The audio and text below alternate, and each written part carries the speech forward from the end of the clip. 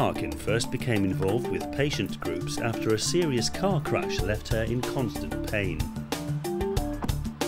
But it was an event involving her father that led her to become a member of Leeds Involving People, or LIP as it's known, a charity dedicated to giving patients a voice on health and social care issues. My dad has dementia, he's living with dementia. He had a water infection and was admitted to the acute medical ward at the hospital. Because they didn't understand the dementia, they put him into an isolation room. They forgot to mention to the staff that he was in there, so there was no water, the food wasn't going in. Nobody checked on him, they forgot to put him on the board. We went in at visiting time and Dad was on the floor. From that minute I realised that Dad couldn't be, he didn't have a voice of his own that would be listened to, and I realised that I needed to step up. He's always looked after me and I've decided that it was my turn. Leeds Involving People, Sham speaking. Hi, a friend told me about your organisation and I was kind of thinking I'd like to get involved in some way, but I'm not really sure how it works. I think people feel sometimes that they have no say in how they're looked after and how their health is managed. And I think LIP offers that opportunity for people to say, you know, what's going on, how they're treated, and to be involved in the planning, to be involved in the services. Right, yeah, I do actually have experience of mental health in my family, so something along those lines might be good. Yeah, so we've got a project called Together We Can. And they are experts by experience. They are the people who know what it's like to live with long-term conditions. The people we work with want to be involved in shaping their own care pathways. And and I believe that the people are able to do that with confidence, but with support. One of LIP's key roles is to provide training for its members, helping them build confidence to express their views and share their experiences.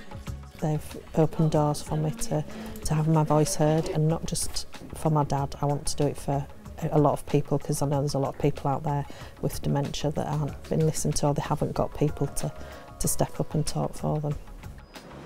The charity has over 700 members, drawn from a diverse range of communities throughout Leeds. Many are from groups that LIP's partners, regulators, providers and other public bodies often find difficult to connect with.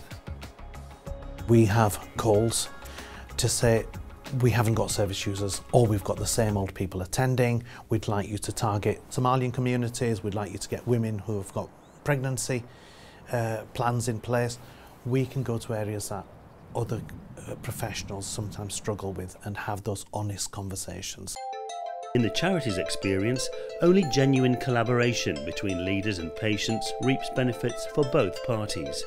There is a need to have a proper partnership, as opposed to the citizen being looked as a difficult barrier and a block. We see people, citizens, as assets that can aid your transformation, that can aid your delivery plans. I feel really passionate that when things have been changed and altered, services have been altered, that they really do need to listen. They really do need to listen to the patients, to the residents, to the families, and take that into consideration, and not just use it as a tick box and ask a question and do nothing about it. I really feel passionate that you have to get the voices heard, and they really do need to take notice.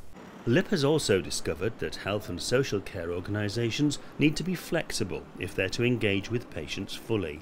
We need to be more accessible to people, and to enable people to attend meetings, board meetings, to attend working groups. We've had to learn ourselves that having a meeting at 10 o'clock in the morning doesn't suit the needs of people who are on severe medication, and the work pattern that the NHS leader has to have a component of not just doing the ward rounds with the executive board and the chairman. I think that there needs to be real, truly engaging, off-the-piece conversations with citizens. He's had cancer, he's got diabetes, he's bipolar. Through Leeds Involving People, Sue Harkin was invited to open a national conference for the Care Quality Commission.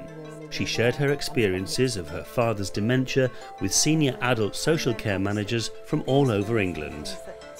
When Alison had said at the end of it, is there any questions? I was thinking, please don't ask me, please don't ask me. And you know, they did ask questions, and the pride there, that felt amazing that they had. I knew they'd listen. I knew then that they really had listened because they did have questions for both myself and Lily, the other member that had done it. So yeah, I was really proud.